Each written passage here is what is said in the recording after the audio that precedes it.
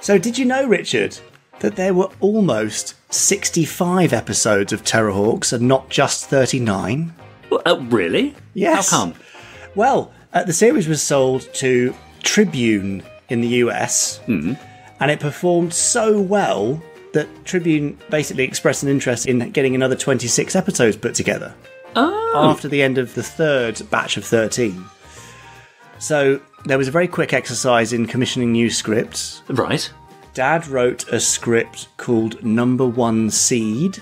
Right. About tennis? About a giant pumpkin, in fact. Oh. Almost. Yeah. Tony Barwick wrote a story called Attempted Moider.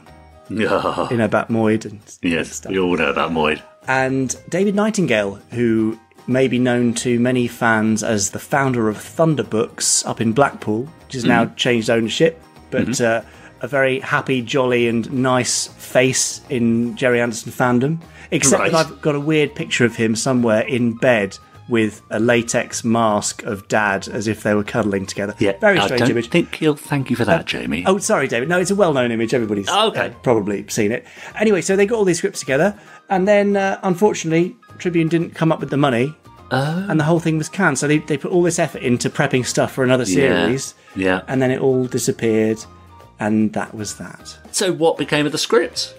Well, the scripts still exist. Yes. And in fact, Number One Seed, we turned into an audio episode of the first series of audio Terrahawks from Big Finish. Ah, all about this giant pumpkin thing. See, so it did see the light of day of sorts in the end.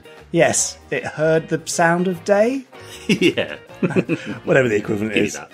Nice. So, yeah, there you go. And there was also, after that, after it all was sort of collapsing, everybody was kind of scratching around. We must try and do something with this fantastic series. Yeah. There was an idea for a spin-off series about stewed apples.